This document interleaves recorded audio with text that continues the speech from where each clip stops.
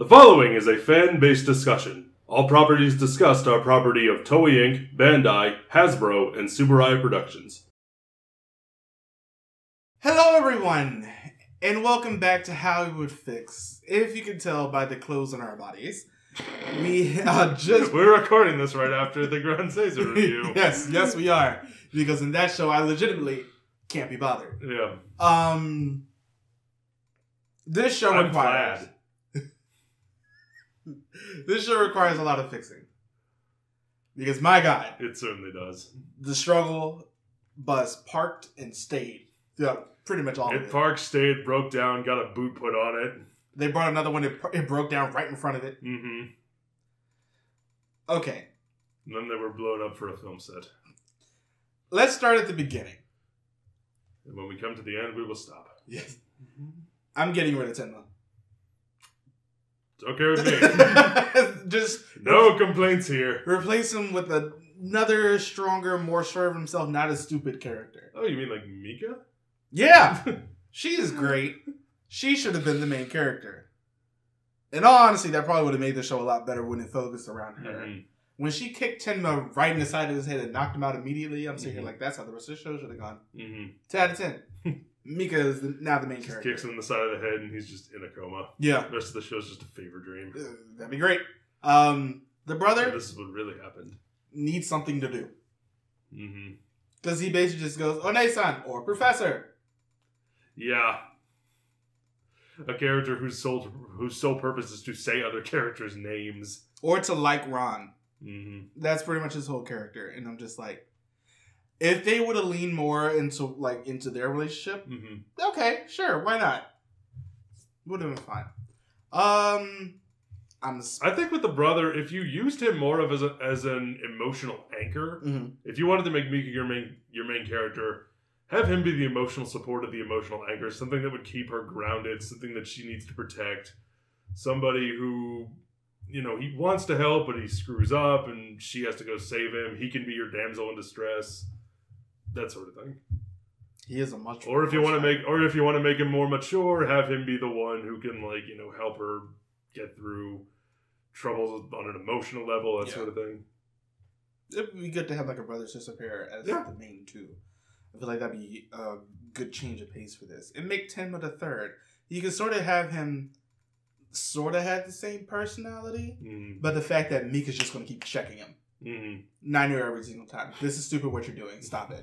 You're going to get yourself killed. And then at the end, he dies. And nothing of value is lost. I want to space out the introduction of the other tribes. At least a little bit. Okay. If only because I feel like the Earth tribe just comes in and doesn't really do anything for a good while. Right. And the Wind tribe coming over to the side of the Fire one could also be done a little bit better. Don't make it such a quick about face. Like, there has to be a couple episodes of actually building that trust because it doesn't happen. Okay. Speaking of tribes, this script does not know to handle as many characters as it has. It has about 10 too many. I would have one Gransazer per tribe. Have one person be the emissary of that tribe. That's actually have one be the champion.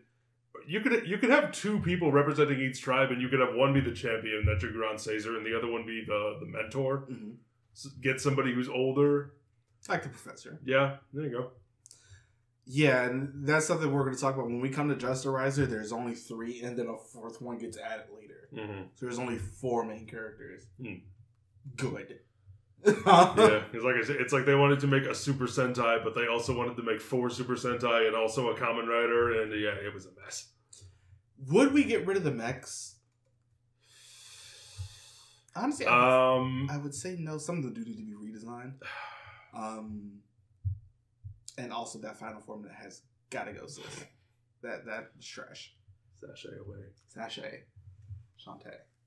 No, just sachet. I think the mechs you could keep. Yeah, because I actually like the whole. But use them sparingly. Yes, they are not needed always.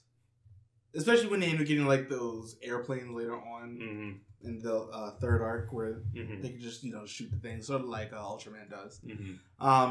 But yeah, the mechs aren't needed every episode. Not everything needs to grow. I mean, I understand them like sending down something big to try and actually destroy them. But yeah, it's not needed. The combination is not always needed. Like I said, that first arc when Dorcas first comes out and there's stormtroopers all over the Earth tribe. I mean, the Fire tribe. Here's what I would do with the mechs. Save them until the last, 10 or so episodes.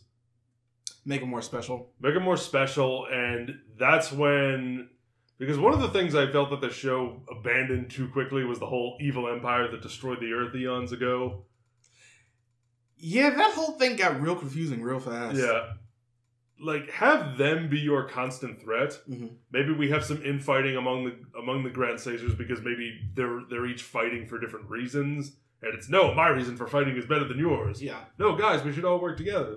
That sort of thing. So, we can have some antagonism there, but, they start out as enemies and they become frenemies and eventually they work together as a team to beat whatever. To beat the, defend off the evil empire or the bad guys. And when they start working together as a team around, say, episode 30-ish, that's when they start sending bigger and bigger threats.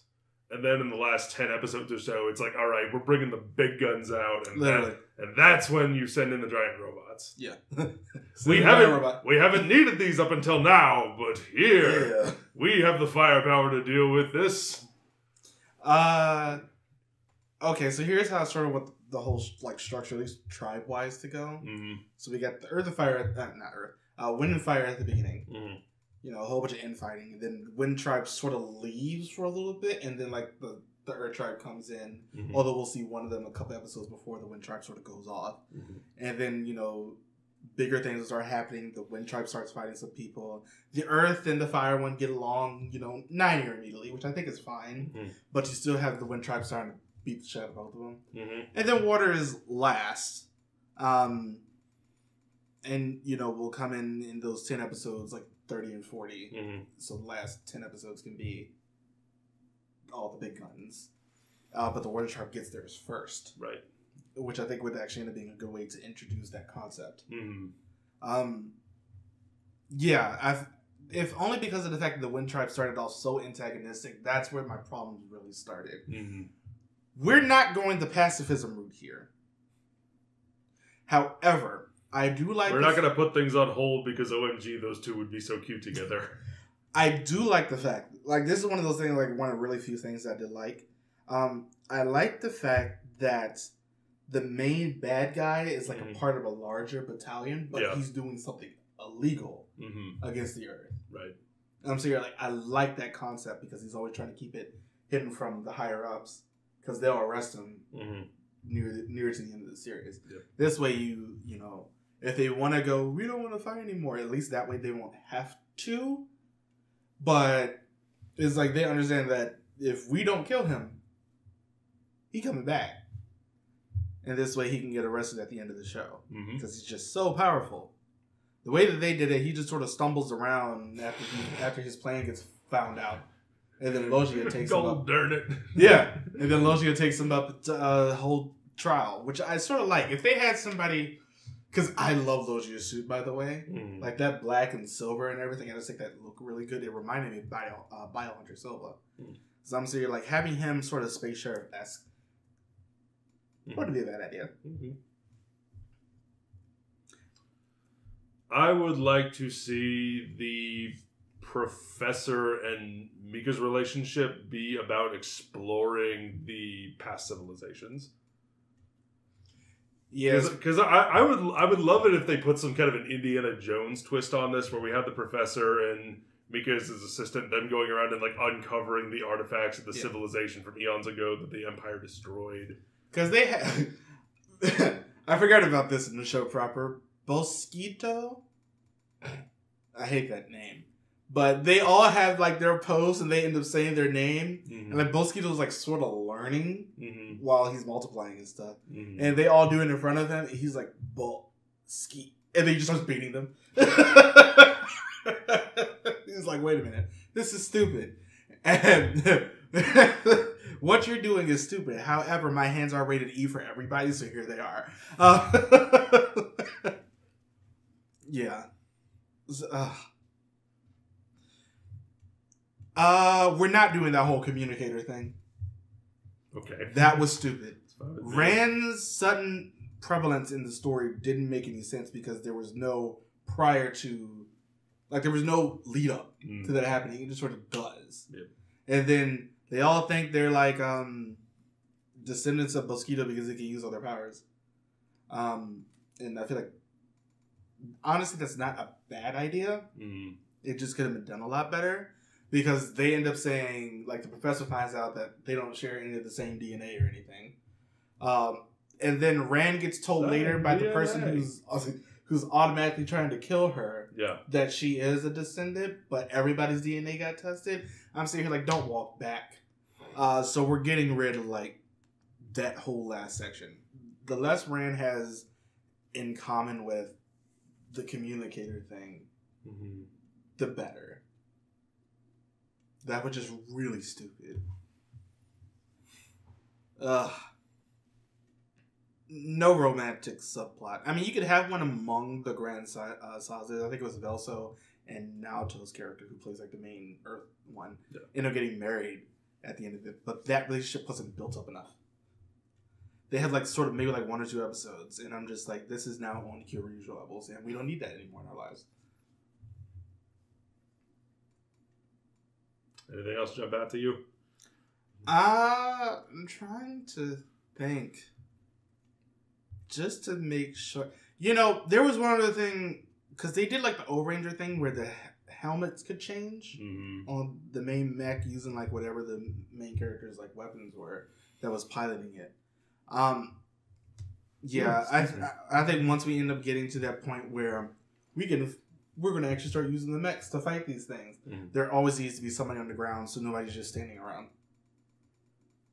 Yeah, or add another cockpit. Yeah, or just add some more people can get in there. One of the two. I feel like with the mech fights, they got real stale real quickly.